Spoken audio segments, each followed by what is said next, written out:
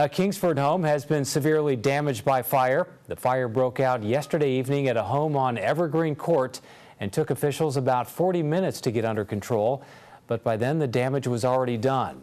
Just after 6 p.m., Kingsford Public Safety responded to a 911 call of a structure fire. The back deck and roof were completely engulfed in flames, and all available officers were called to the scene. It advanced extensively in the house, and we spent a good amount of time fighting the fire and then addressing hot spots that were found after the major part of the fire was put out. The fire began in the basement, but the cause is still under investigation. Neighbors say the residents moved in only 2 weeks ago and are now staying with family members.